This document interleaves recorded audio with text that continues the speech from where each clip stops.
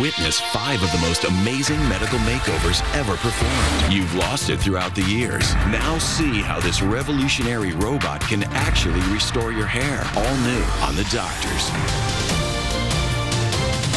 Doctor, give me the news. It's astonishing medical makeovers, and right now we're talking about a new method for reversing a condition that affects millions and millions of people worldwide: hair loss.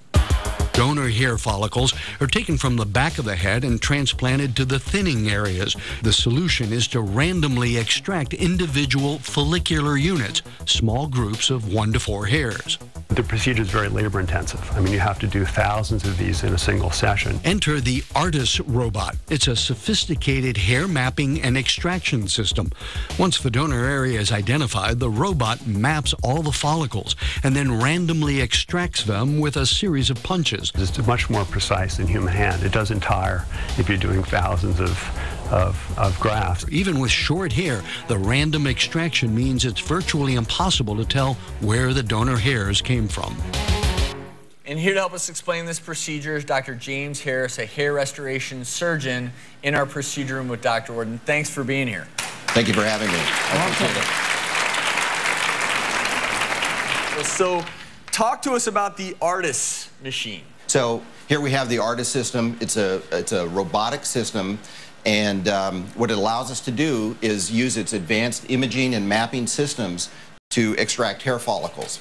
So what I'm going to do now, this represents the head of a patient in the normal position. He's very comfortable in this headrest here. We've numbed up with local anesthetic around the back of the head, so this patient will not feel any pain or discomfort the entire procedure. Now I'm going to tell the robot to use its systems to go ahead and start mapping out the individual hair follicles within this area we call the grid. So it's automatically moving. I'm not touching anything right now, and it's assessing the angles and directions of all the hair follicles in the target region. Now it's already in position. I'm going to tell it to go ahead and start harvesting hair. So this is an example of what the robot does in an actual surgery. Now we're not removing anything right now, but it's based on our direction. It's targeting certain follicles and taking out a certain percentage of hair follicles to leave some behind. It's random, so we're not going to get any weird patterns of extractions. And it's selecting these based on the quality of the hair. We can also tell it we want 3 hair grafts or 2 hair grafts.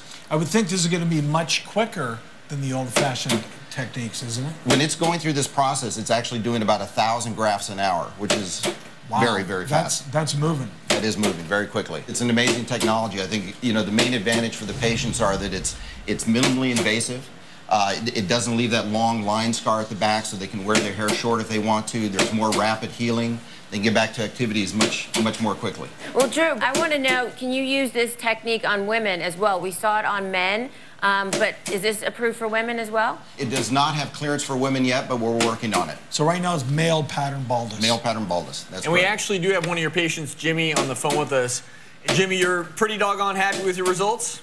Absolutely. I couldn't be happier. It's been 10 months since I had the procedure done, but I started noticing things about 4 months afterwards. I mean, it's kind of a phase system where you actually see the hairs come in right after the surgery, then they fall out, and then they start growing back. But I did notice significant, or at least noticeable, new hairs on my head after about 4 or 5 months. Well, thank you so much, Jimmy. And Dr. Harris, before we go, how many hairs were transplanted in a case like Jimmy's? So he had approximately 4,000 hairs transplanted. Wow. And that's going to grow fuller and fuller over time. Yeah. Dr. Harris, thank you so very much for joining us. My pleasure. Thank you. And up next, how to finally get that great night's rest.